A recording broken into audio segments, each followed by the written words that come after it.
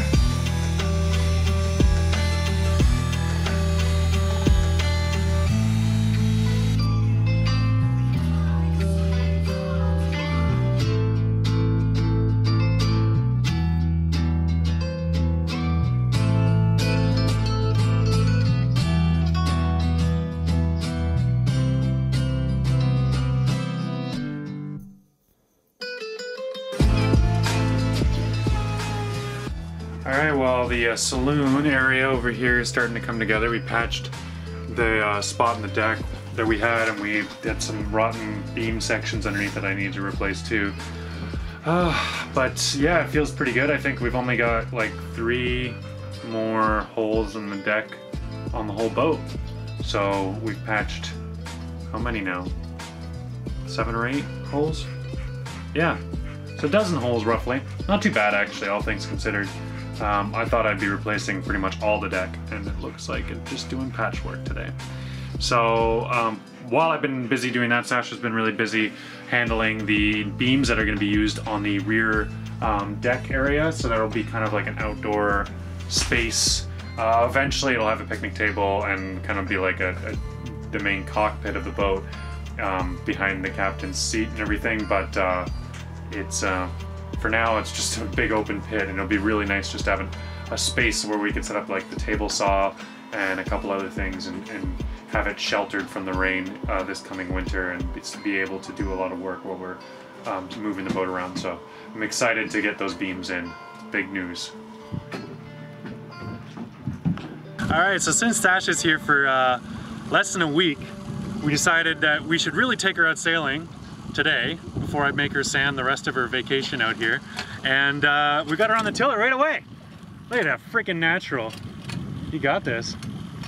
And don't mind the motor, we're not actually motoring, we're all on full sail right now. This is kind of nice. We got a lot of storms in June, we got a lot of wind in June. So this is probably one of the last weeks we'll be able to actually sail, unfortunately. But yeah, I think we got a bit of current, not too much, and we got a bit of wind. So smacking good sailing, let's do it. You got this.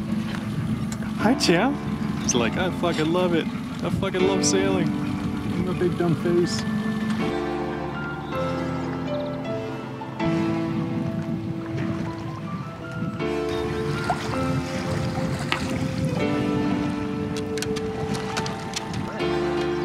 You gonna go up on that side? Go on, up.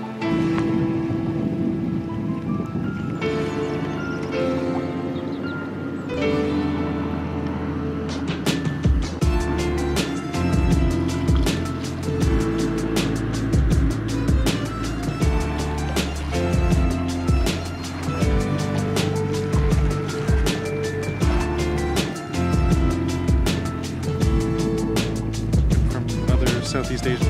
They make so much money, but it's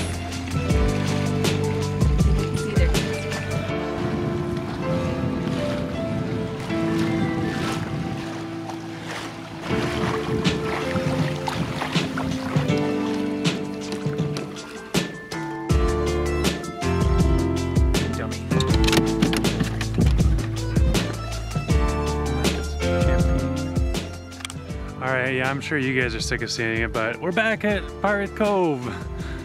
We did another stern tie-off again. I learned a little lesson that if you the line from the stern through the chain and then back to the stern, so that when you want to undo it, all you have to do is untie it out the boat and off you go.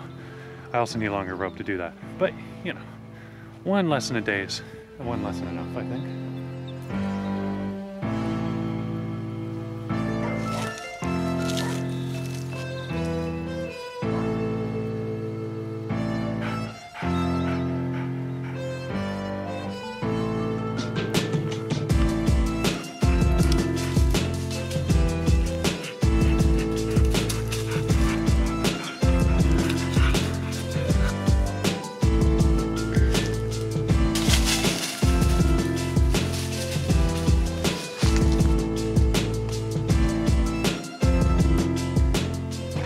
Alright, well, that was Pirates Cove, and we're gonna try and sail back, but I'm pretty sure we're just gonna be motoring the whole way. At least we'll have dinner soon.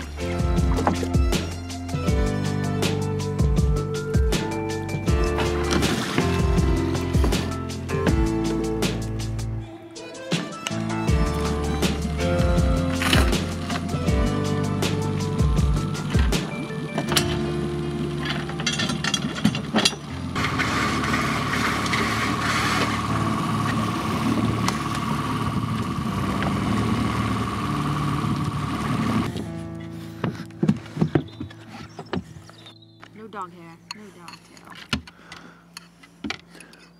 Champ, you're very much in the way. What are you gonna do? You gonna come down here? Come on. Come on. Come here. Alright, yeah, because I said so, now you're not gonna do it. I hope you're enjoying your seat there, Sasha. Being sat on. Alright, good morning, ladies and gentlemen. Today's gonna be another one of those hectic, get a lot of work done because I have a lot of people on board kind of days. We have 5 of us on board today.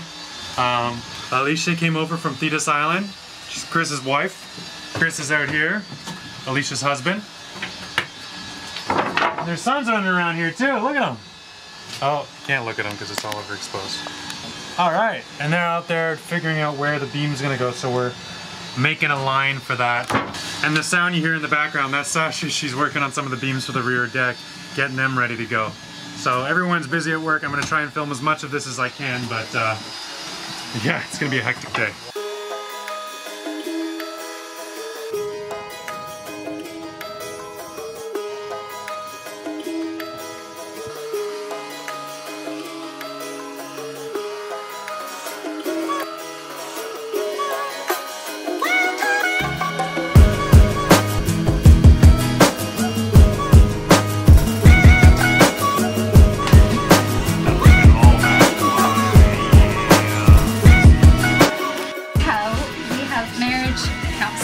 Yeah, you see it, and in his butt. He knows what he's doing. Yeah, he looks like it.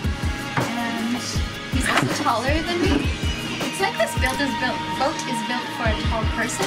I'm not sure what that's about, but it's not user friendly. Maybe you just have vertical envy.